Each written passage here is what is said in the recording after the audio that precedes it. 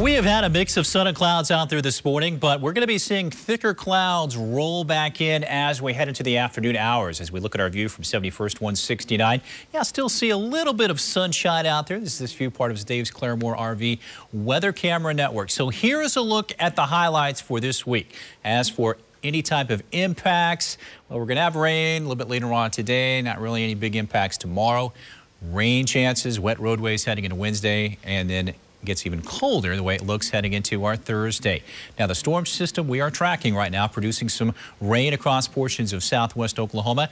They have winter weather advisories out as that rain will change over to a little bit of freezing rain and snow. So if you're traveling west on I-40 a little bit later on today, certainly keep that in mind. So as we look at future track, we are looking at the rain beginning to push into our southwestern area, at least viewing area, by about 3 or 4 o'clock as we head through about 5 to 6 o'clock. As we look at that clock right there, we're looking at scattered showers, wet roadways for us heading home from work.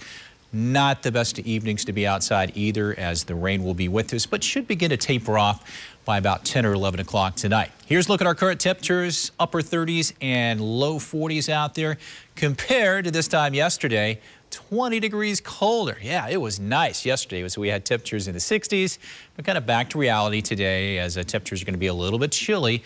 Normally, this time of year, about 52 is that high, but temperatures this afternoon struggling to get into the middle 40s. Now, as we look at your forecast, temperatures into tomorrow morning, mid-30s. There will be plenty of clouds, even some showers, I-40 down to the south. So rain chances only about 20% tomorrow afternoon. Again, nothing in the way of real big-time coverage of the rain.